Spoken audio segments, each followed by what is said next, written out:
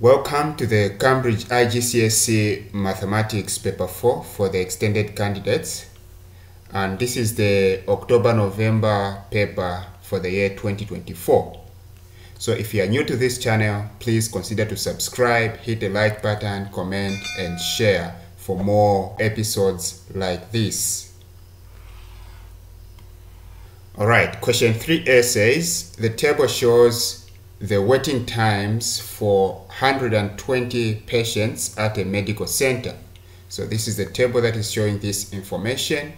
So the question continues and says, calculate an estimate of the mean waiting time. Alright, so how are you going to calculate the estimate of the mean waiting time? So what you have to know is that since this data has been given in intervals, it means this is grouped data. So to calculate the waiting mean time, we are going to say mean is equal to, we are going to write the frequency 2 open and close brackets plus the second frequency is 46 open and close plus 33. Okay, this is 33 open and close plus 26 open and close plus 13 open and close.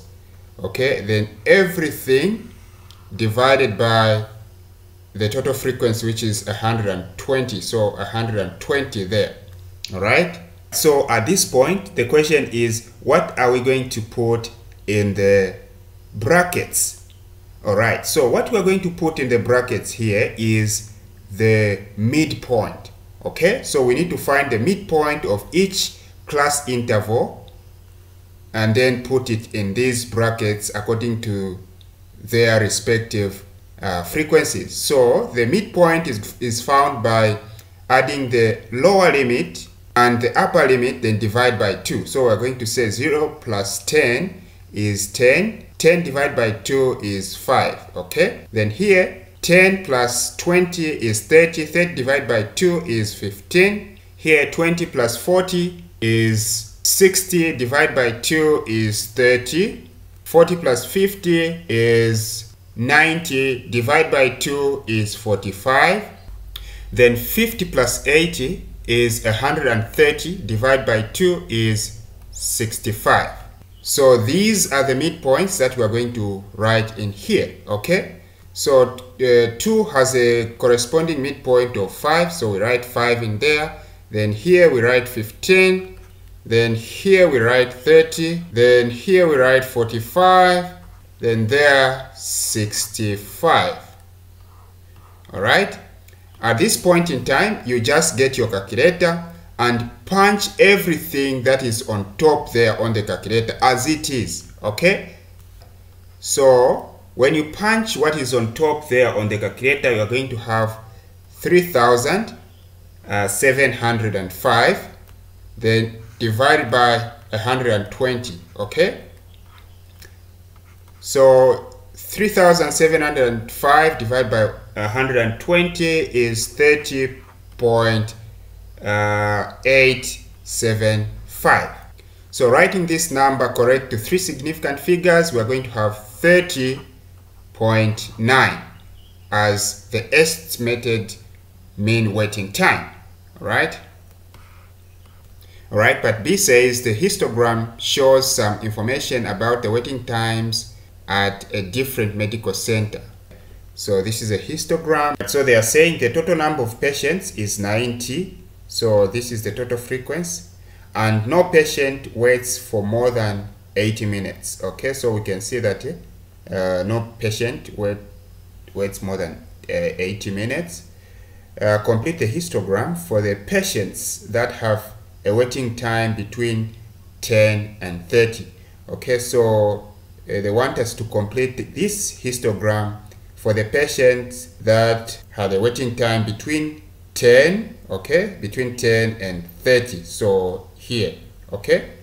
All right, so what is the first thing that we are supposed to do? The first thing that we are supposed to do is to find the frequency so that we use that frequency to find the frequency density. We are going to use the formula frequency density, okay, frequency density is equal to frequency divided by class width. Okay, so this is the formula that we are going to use. Since we are looking for the frequency first, we are going to rearrange this formula such that f, or the frequency f, is the subject of the formula. We can do this by just multiplying both sides of this equation by the denominator, which is class width, and then we are going to have frequency is equal to frequency density times the class width. Okay, the class width like this. So after writing this formula like this, we need to know the frequency density for each bar. Okay, we need to know how the width of this bar, also there. Okay, so what we are going to do is you can see that the difference from here to there and the difference from here to there is the same. So what we are going to do is we are going to find it. You are going to say 0.5 minus 0 is 0.5, so that we find the width of each graduation, so that we find how much is the width of each graduation from here to there. Okay, so 0.5 minus 0 is 0.5, so we have 0.5. Okay, then you count a number of graduations. You have 1, 2, 3, 4, 5. There, when you count here, you have 10 graduations. So you are going to divide this by 10, and this gives 0.05. So each of these smaller graduations is worth 0.05, meaning when you count in twos, you have 0.1. All right. So using this, we can know what this point is worth of. Okay, so this is 1. So let's be counting in twos so that we have 0.1, because 1 graduation is worth 0.05. So meaning 2 is worth 0.1. So we're going to have 1.1, 1.2, 1.3. So this guy here is worth 1.3. Then coming to this one, we have, we know that this is 1, okay? You know that this is 1, then 1.1, 1.2, 1.3, 1.4, 1.5. So this is 1.5, okay? Then this one, we know that this is, okay, so 0.1, 0.2, 0.3, 0.4. So this bar is worth 0.4. All right. So what we're going to do now is we're going to multiply from here to there. This is now the class width from here to there. Okay. So from here to there is 10. So we're going to say the frequency density, which is 1.3. So we're going to say 1.3 times the class width is 10 here. The difference is 10, so 10, which gives 13. So we will come to this. Okay, so the frequency density here, okay, so we're going to say f is equal to 1.5. So 1.5 times the class width is from 30 to 50, which is 20 here. Okay, so this is times 20, and this gives 30. Okay, so let us also find the frequency for this guy. So we have frequency is equal to the frequency density. The frequency density is this one, 0.4 times the class width from here to 80. We have 10, 20, 30 times 30, and this gives 12. All right, but remember, they say the total frequency is what? Is 90. So for us to find the frequency for the missing bar here, we are going to say 90, which is the total frequency, minus the frequencies that we've found. This one, okay, minus 13 plus 30 plus 12. Okay, so we have 90 minus 13 plus 30 plus 12 is 55. Okay, is 55, and this gives the answer as 35. Okay, so this is the frequency for the missing bar here.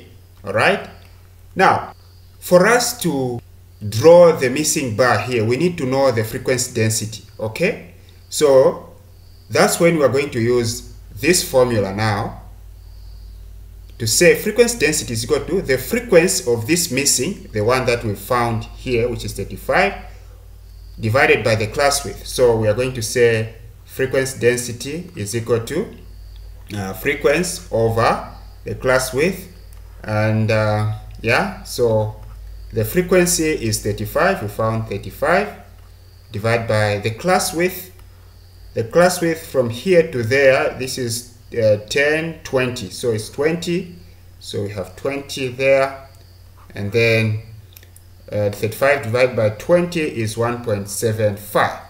all right, so meaning the frequency density for this missing bar here of this histogram is 1.75. so here we have 1.5, so we are still counting in twos.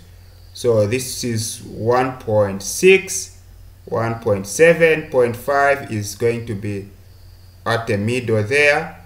So 0.5 at the middle, so meaning here. Okay, so we are going to